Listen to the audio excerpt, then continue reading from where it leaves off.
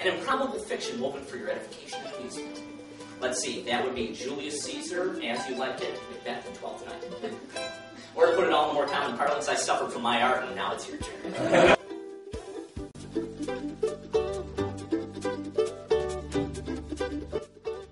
Just like the earth squeezes coal to make diamonds, this young lady does have the ability to squeeze dollar bills. She causes ink to reflow, it becomes bigger, more valuable. Much more like something that we would rather have in our pockets.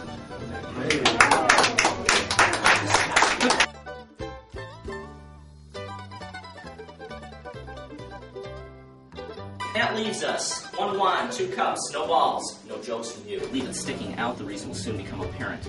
I, on the other hand, do not wish to soon become apparent. I just don't breed well in captivity.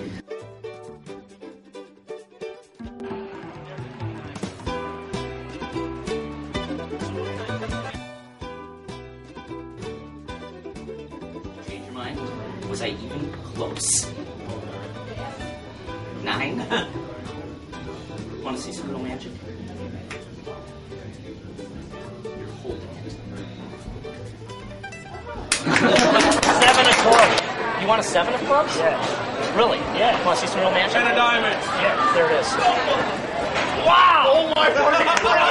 Oh my God! This was the rousing of. Can you levitate? Holy fuck! There you go. Shit. Wow! Thank you very much. I'd like Holy shit! Wow!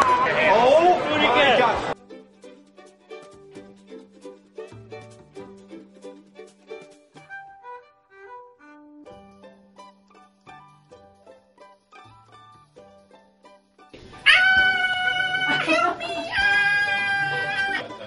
Alas, poor Yorick. He was a fuzzball. The frog is hearing things. The frog knows. He hears voices. The voices say, "Kill Gumby. Kill Gumby." It's not me, it's the frog. Knock, knock. Who's there? No, that's Shakespeare too. Knock, knock joke. Macbeth, Act 2, Scene 3.